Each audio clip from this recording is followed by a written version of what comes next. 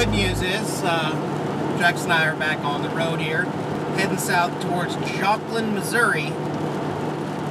Unfortunately, the weather's not necessarily cooperating for outdoor filming at the moment right now, but we'll manage. So it's not raining this far south. I just pulled off this Super 8 motel here, and there's this sign that says trucks pay $10 to park. You see that sometimes at motels, because sometimes, like if it's off season or something, they're not making a lot of money.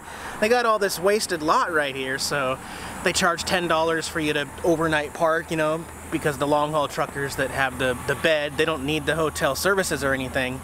They just pay $10 to park. It's been a long time since I've seen a large roadside attraction anything. Well, we got this guy. This is a car dealership over here, and you got this old Western cartoon guy with 2 guns. So there you go. I'm just gonna take it easy. I'm gonna keep driving. I got a campground in mind by the water. Unfortunately, you guys know me, I just don't like to film in the rain. If it's pouring down rain, man, I gotta get the umbrella and protect all of my camera gear and microphones and everything, and that's just no fun. So, we'll just kind of see how things go. I do have to go grab some supplies over at Walmart.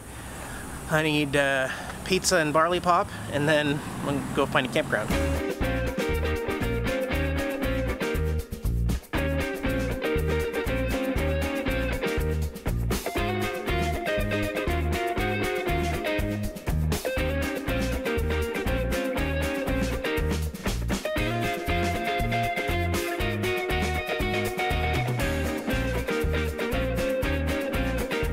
Man, I love traveling. It is definitely in my blood to be a nomad. We're here in the town of Rich Hill, and I googled this and I want to go check it out over here. We're going to go behind the city hall here in the town and look at this mammoth coal shovel. You can walk and stand inside this massive coal shovel. This one weighs 6,800,000 pounds. It's a beast. Look at this. It's a big shovel. So this town, they actually, there's a sign over here that says that they brought it in by railroad over there back when this town was really big with coal. Quite massive, actually. And right over here off to the left, they got a little mini-me version. Still huge. So that's the town of Rich Hill. Now, I can't remember the name of the lake I'm trying to find. Well, while I was at Walmart, I stopped in and got rain gear. I bought a new umbrella because my other one mysteriously vanished. Umbrella, a full rain suit, and I got a new pair of boots. So, I'm prepared for the rain since it's going to be thunderstorms and raining for the next 3 days here on the road. So, but for right now, look at Chex. As I've been parking lately, he just goes up to the dashboard. It's a really weird spot for him to hang out. Let's see what he's up to. What are you up to, guy? What's really going on, guy, man? Yeah, okay. Ready to go? Wanna go places? Okay, we'll go places. Well, I think we're here, everybody. Jax, we're here. Welcome to Bushwacker Lake Conservation Area, Missouri Conservation Department. Missouri, sorry, yes. No, you don't like that. So yeah, it's gonna be a lake over here. Oh, sorry, clean the windshield. And then you just got these little campsites here with not much in them.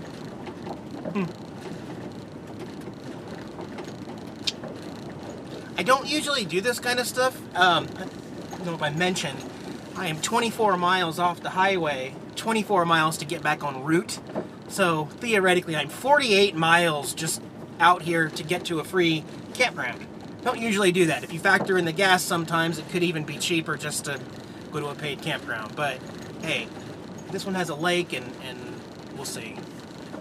All right, I know I look like an absolute goof with the umbrella and rain gear, but hey, I'm making it happen, right? I would say they have 4 spots for RVs. I got one of the last 3. Somebody's camping over there in an RV. I count 8. 8 fire rings for like tent camping. So it's cool. Again, I already walked around and looked at the rules and I didn't see anything posted about how long you can stay here, but I would just say 14 days. It's kind of the unwritten rule, but take you guys down to the water. So as you can see, they got a dumpster here for your garbage. There's the random fire rings for tent camping out there. Here's a little inlet of the lake here with lots of lily pads, and I don't know if you can see them, but there's a lot of bugs. A lot of bugs flying around down here. Here's your fishing limits. Largemouth bass, 12 to 15 inches. Crappie, 30. Catfish, 4. Again, there's that same Missouri sign as the last place I was at. Area closed 10 p.m. to 4 a.m. except for campers. And they have one vault toilet over there. Look at this. Little path to the water. Out on a little dock. Hey, not too bad. Not too bad at all. I actually waited 2 hours to coming outside because it was just pouring when I first got here. And now it's just kind of lightly raining. But this is nice that they put a little covered area in. Oh wow, a lot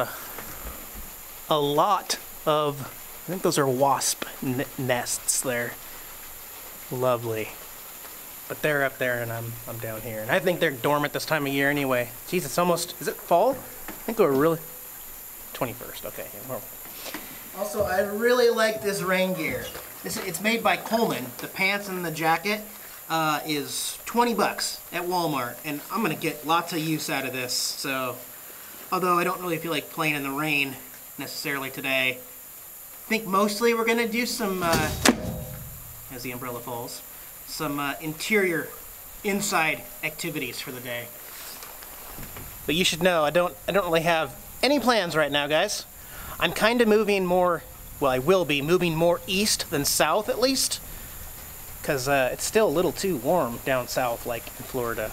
So, I mean, I'll get there eventually, but I got a lot of fun stops I want to make along the way and everything.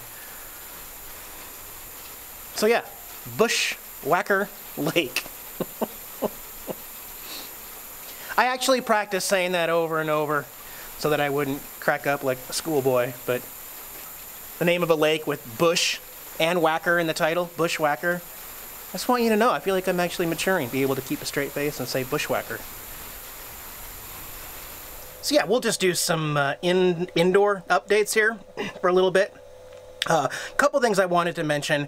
Many of you remember a couple years ago I did that video about the apps that I think like must-haves or ones I wanted you to kind of have, and I have a new one to add to that list real quick. Not necessarily a must-have, but if you enjoy free over-the-air TV and you have the wind-up and you can direct it, this is one of those essentials for getting free TV, and it's available on the App Store for Android and Apple. Okay, so this one I want to show you is right here, called TV Towers.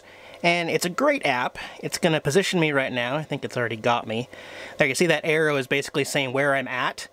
And then down here, this is towards Joplin. You can see there's NBC, PBS, ABC. It's telling you where the actual antennas are. So you can direct it. Now, if you look carefully, you can see the yellow pin where it's facing.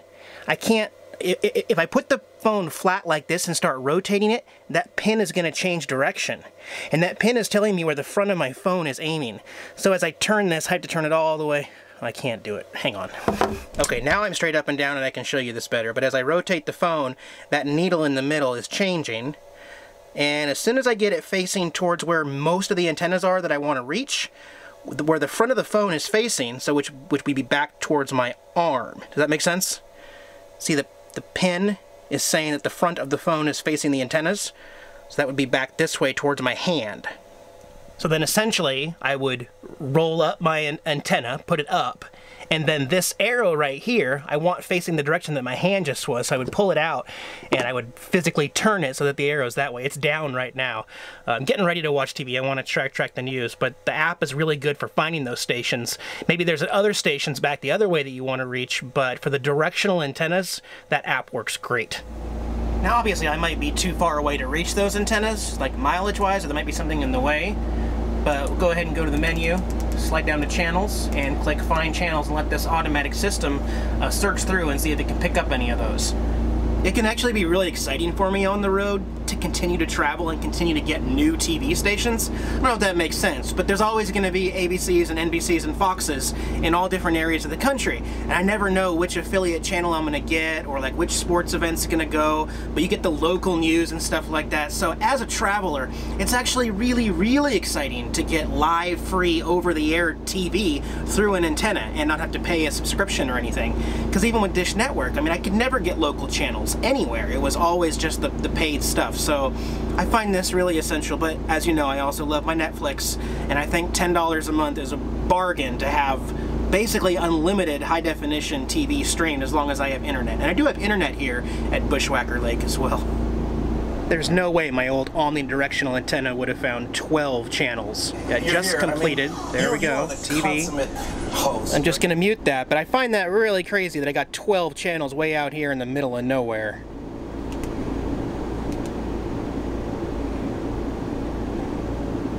Good old grit TV. You know, it's just something extra. It's fun to have when it's raining and you're kind of stuck indoors watching some TV. And like I said, it's free. I love that over-the-air free TV. I mean, I can't believe I did that satellite dish thing for like 14 months. What a ripoff.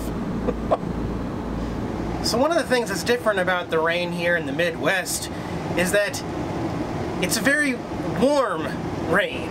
Like, for instance, here's one of the tricky parts about boondocking if it's rainy and warm, and there's thunderstorms also, but it's 87 degrees and raining, which means I can't open any of my windows. Like in the bedroom, my whole mattress would be soaked because the air and the wind is blowing the rain in sideways. My TV would get wet.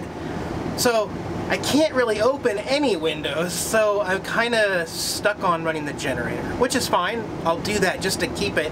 I mean, I have to keep it under 95 degrees in here. It got really warm today. It's ridiculous. It's so late in the year.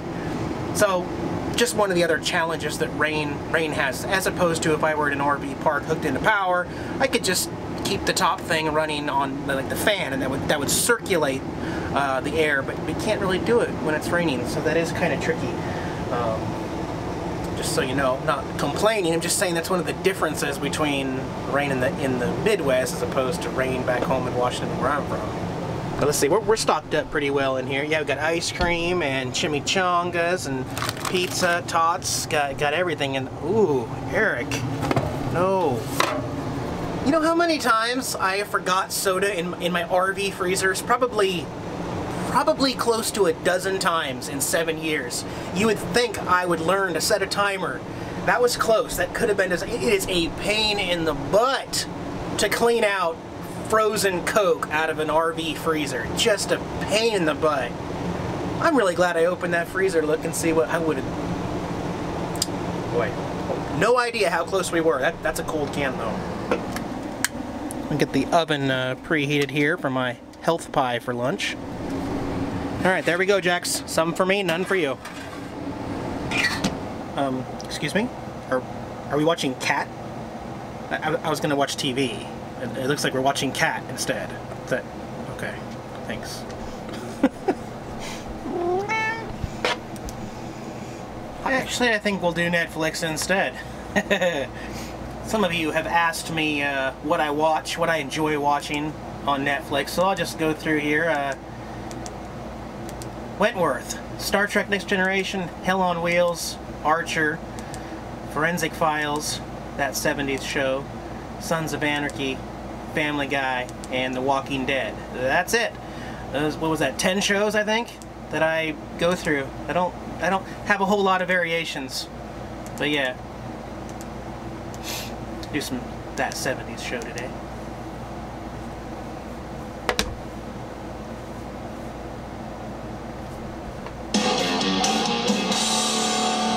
First day of deer season. Excuse me?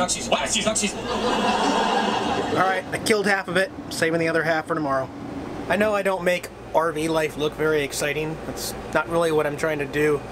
So it's just that you kind of have to adapt to the weather on the road and the unexpectedness of what's going to break down and how long it's going to be in the shop and how you do chase the weather. You know, that's really important. But today's Monday the 18th. So we are literally hitting fall in a few days here, and already I'm like, okay. Unfortunately, the weather for the next 3 days in this area is still over 90 degrees the next few days, so that's very strange. Very strange. You can kind of see why there's no rush to get south for me. We'll just keep going east. We'll just keep going east and see what we find. So, yeah. All right. I'll see you guys on the next adventure in a couple days. Bye-bye.